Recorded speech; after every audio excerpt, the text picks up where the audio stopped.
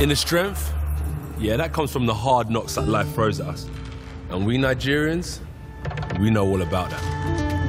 Oh, a deadly right. We don't stay down, we get up and fight.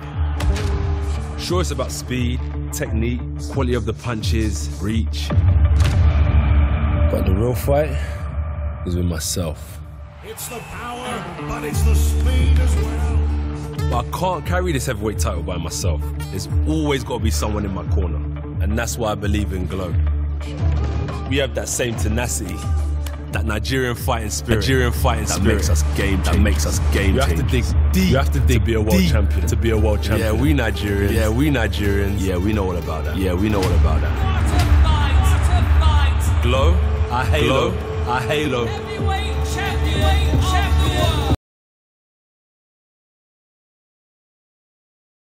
What's up, boxing fan? I want to talk about Anthony Joshua and Tyson Fury. I just saw the interview Tyson Fury with IFL TV dude, and it's a long interview though. Y'all should check that out. He made some points that I think he's right. He said like AJ quit on himself.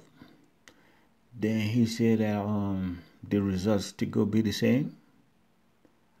He said once you quit on yourself, it's kind of an easy way to quit again. And he said like what else did he say? Yeah, he said that if you don't beat Luis in the rematch, he should just quit boxing. So, then he said something about the Klitschko. He don't like the Vladimir. Talking about like Vladimir is calling him names and then. He got points. The fact that let's put it this way, all right. I made another video before saying about the knockdown, that probably what the rumors was like Anthony Joshua was knocked down in the sparring, and I said like, if you be knocked down in the sparring, that means you have a poor defense, and once you have a poor defense, so the opponents still go use that. So first thing is, did Anthony Joshua quit on himself? It all depends on how you look at it, right? You know what I mean? It's like on that 7th round, right? The ref asked, "You okay?" He was like, "You okay? Are you okay?" He was like, "Yeah, I'm okay, I'm okay." So walk up to me. He hang up to the rope. He hang up to the rope and he don't want, move. Because I guess, the feet was gone, or the legs were gone, right? That's the reason why he quit. In that way, you can say he probably quit on himself, like, you know what I mean, like, I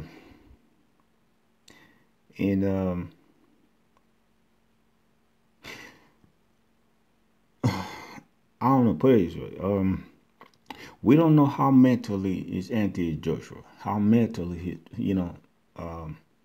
he could tell a lot of things, right? He could say, "I'm not being bothered by this," but deep inside, maybe it's just a different story, right?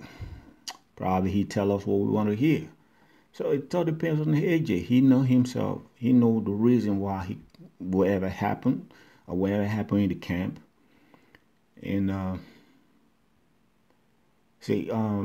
the fact that he don't give any excuse why he lost, we or the rest of the boxing fans, like, this is what happened. It can be knocked out, concussion shit, and panic attack, and this is how.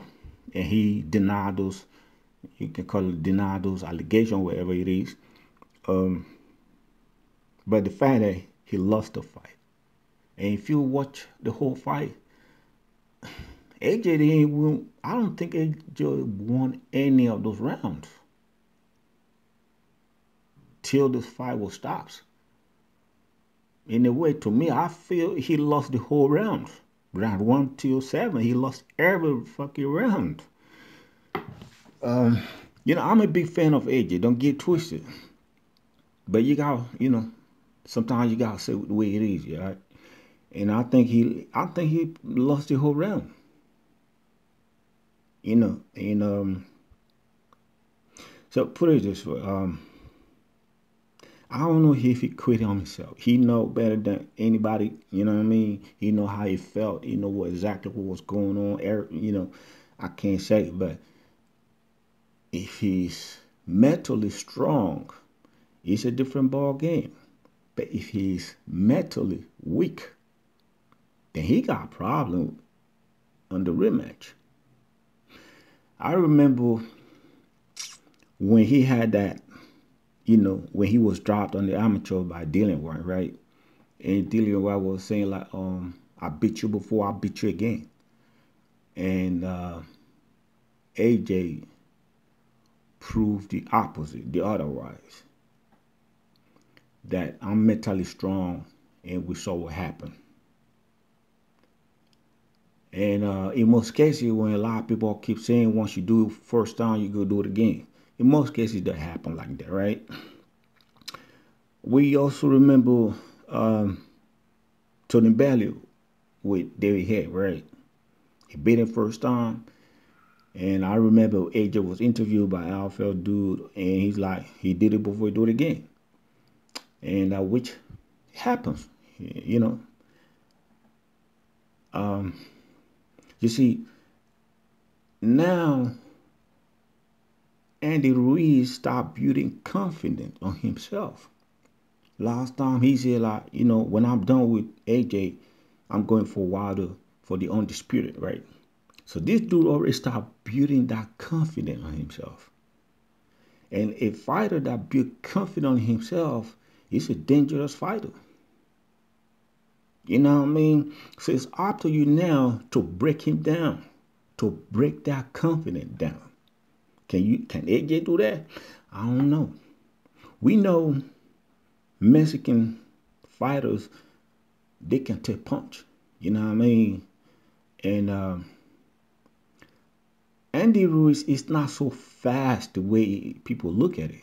Of course, it's faster than AJ, but on the leg movements, it's not faster than AJ on the legs. You know what I mean? And now, I see two ways AJ can beat this dude, right?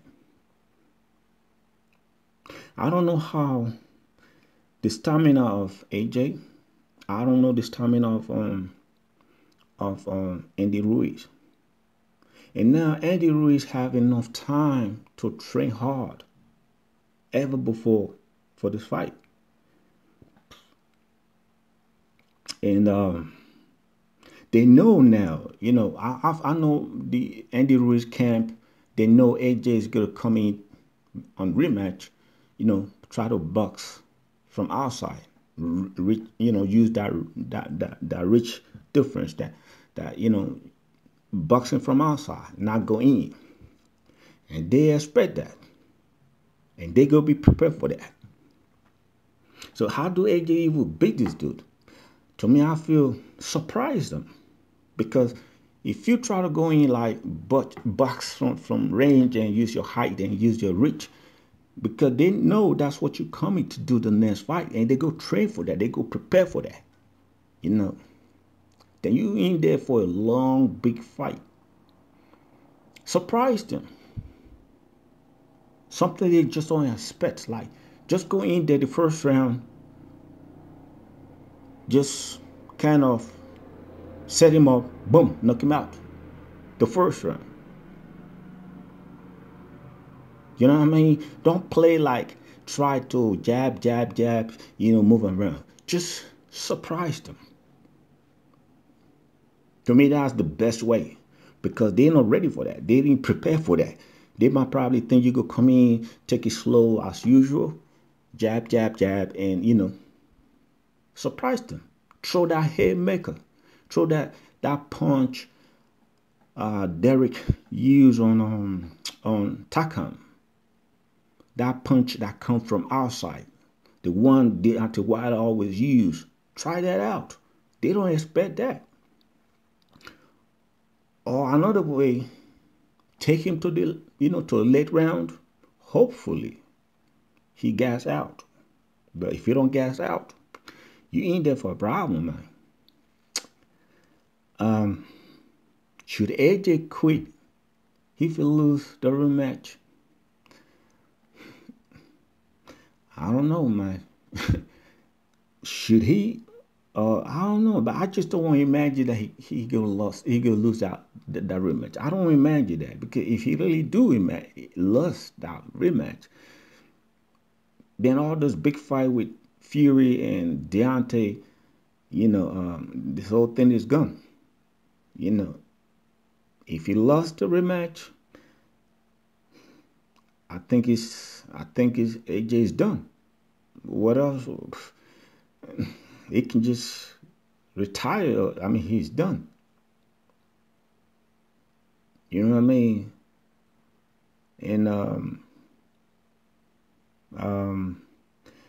yeah, it's like, let me know what you guys think about the whole thing. I really somehow agreed to Tyson Fury about, how strong is AJ mentally, and if he lose the rematch, he can as well just, start boxing. I mean, he already made enough money, so that money is not going to be an issue. You know what I mean? So I don't know, but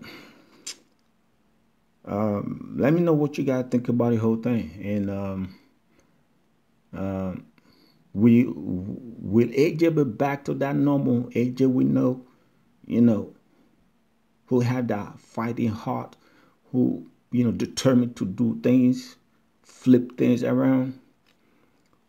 Do he still have that in him? I don't know. We gonna find out in a couple of months, right? Anyway, let me know what you guys think about the whole AJ and what Tyson Fury just said on this IFL TV thing. All right.